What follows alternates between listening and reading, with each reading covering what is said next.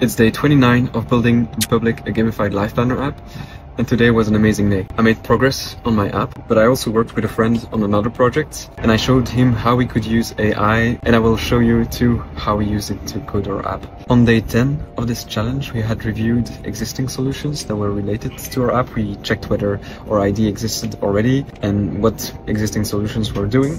And we found that nothing like our ID existed, not at least on the price plan or simplicity-wise. And so today we continued brainstorming all the features, and we discussed with Claude AI in a chat to help us further brainstorm and complete our ID and all the features. And then I followed a workflow to transform our ID into a detailed plan for an AI that we could give to an AI coding agent. So we did that. And after intensely researching, it started coding, and 2 hours later, it finished a first version of the project.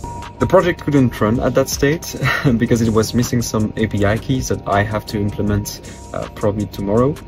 But it just shows, and it showed my friend, how much AI can do nowadays, as long as the instructions are very clear and that it's given all the necessary information. So that's it for today. See you tomorrow.